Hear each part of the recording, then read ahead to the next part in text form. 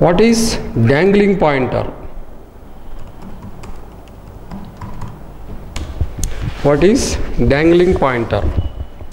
Dangling pointer means it is pointing to something, but that memory block is, pointing to a memory block, but that memory block is no more available. It is already freed. So dangling pointer means pointer that points to non-existent memory.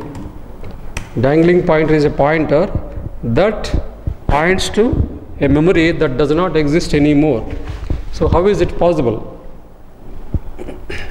Suppose there is a pointer P1. There is a pointer P1 which is pointing to something. It is pointing to, for example, let us use the malloc function itself.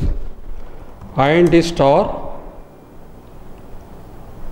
P1 is equal to malloc, say 100 integers or 100 bytes allocated. Int star.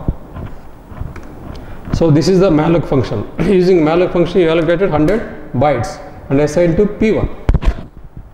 Now we have int star P2.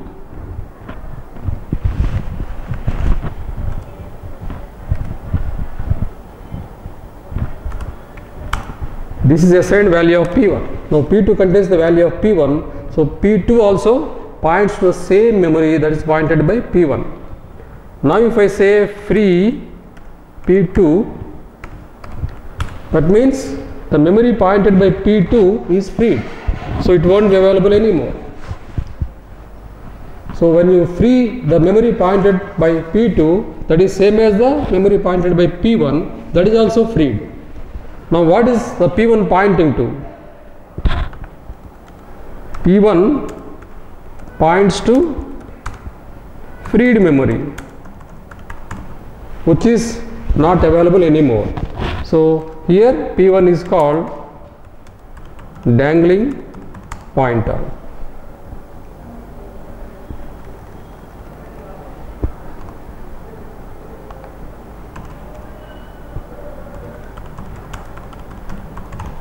This is what is called dangling pointer. So P1 is now pointing to the memory freed by P2.